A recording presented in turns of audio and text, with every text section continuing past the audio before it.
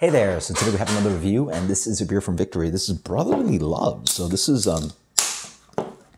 they explain some of it on the can, but I actually have to look it up. So human kindness, universal sense of human kindness inspires courage and ignites positive change within our communities. But I'm surprised they didn't actually mention on the can. A lot of the proceeds of this beer go towards helping homelessness, which is a great cause.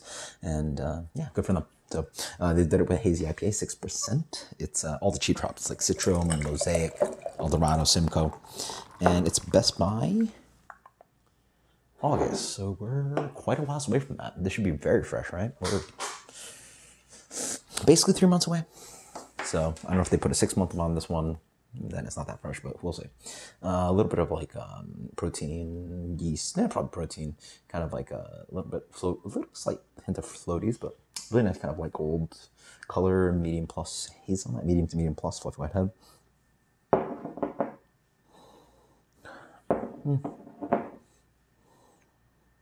Not the best nose, but definitely sent some oxidation. Again, warm shelf, like I gotta just find a better place. I mean, I know GB's does end up chilling a lot of their beers, but Total Wine is a rough time. But I try to keep relevant, and it's just like hoppy, lemony, a little bit of oxidation. Cheers.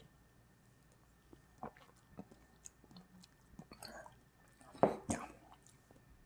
Nice crushable New England IPA, hit by oxidation. Not terribly, but again, it's past its peak and it's noticeable on the palate. Super drinkable. I think a little bit of this kind of like herbal mentholy thing that's like that. Not really herbal, it's paper baggy. Yeah, it's cardboard. Super crushable, 6%, nice beer, but again, not the best state. Hey, you think this beer's good to August? I would. Again, Victory, I would test you to try this beer in 6 months, in August. We're right at the end of May here. Sorry, we're right in April. So you guys see the review when it is, probably a week or two, but super crushable, light, drinkable, but not super pronounced hop qualities to it.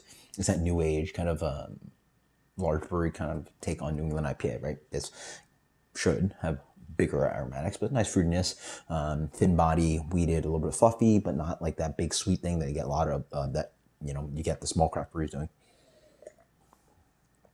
And the oxidation lingers a bit. I don't know, not the best can you can do. You guys post comments if you've had this one fresh. Probably is a pretty good beer. Here for me,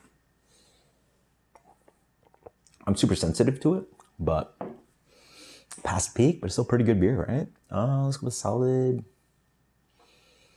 80s, 86. It's still super drinkable. It's still quite tasty beer. So, no. I have a little chill too, so. Yeah, the big thing is that, again, I had like almost no descriptors of beer. The hops are not very pronounced. There's a little bit lemony, citrusy thing going on. Maybe a bit of yellow tropical fruit. The body's got a nice kind of like weeded quality to it, so it's got that kind of like American blonde or weeded, kind of like, or oated, whatever they use in malt, but a little bit chewiness. And then it's dry, no bitterness at all. Quite nice, crushable, 6%. New England IPA / Pale Ale, pretty good. 86, good score. Victory, Brotherly Love. Until next time, guys, cheers. Later.